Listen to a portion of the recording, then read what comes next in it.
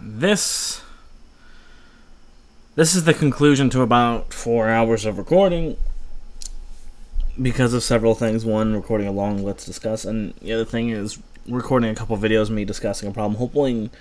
Hopefully you guys could have helped me out, but I figured it out. So if you haven't read the description, you haven't read the title yet, I don't know what you're doing.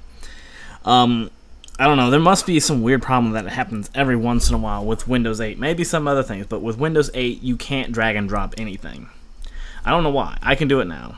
I found the solution. Took me a very long time. I've had a problem.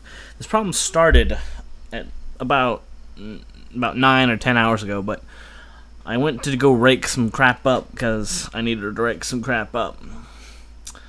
So a couple hours out of that. But basically I spent about 6 hours looking online trying to figure out why I couldn't use Premiere anymore. It wasn't Premiere. Figured out it was my computer. It was Windows 8. It wasn't Premiere.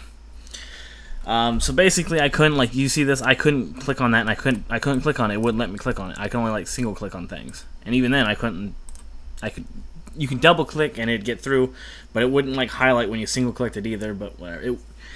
It wouldn't let me drag and drop anything.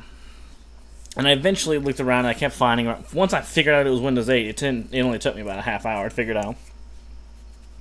But I finally figured out what it was, and this guy this guy posted this post, and it was like 500 steps long, and it was going to be a long, arduous process. So I looked in the comments to see if it worked before, going through that process. Like, he was messing with some things, and I didn't want to, because I'm not the most tech savvy. I'm not retarded either, but let's just say I'm 50-50. I'm okay, but I'm not. But I don't want to mess my computer up.